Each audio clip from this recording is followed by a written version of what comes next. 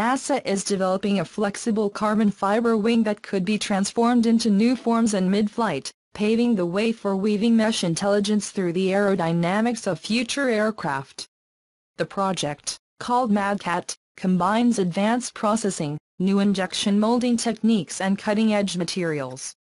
MADCAT, or Mission Adaptive Digital Composite Aerostructure Technologies, is the work of NASA's Ames Research Center in California.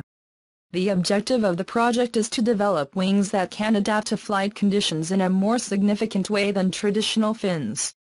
Instead, the team imagined a wing whose complete shape could be transformed and adapted, making it the most efficient way for any circumstance.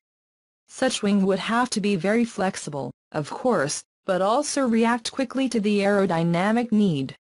In addition, it would have to be easily maintained and repaired. The solution is an ultralight wing made of carbon fiber composite. Injection molding is used to create lattice structures, which NASA calls blocks, which combine in a crisscross and modular manner. This variation in patterns creates a structure that can flex and adapt precisely, explains the space agency. The computers built into the wing use algorithms to help it transform and turn to the most efficient way in mid-flight.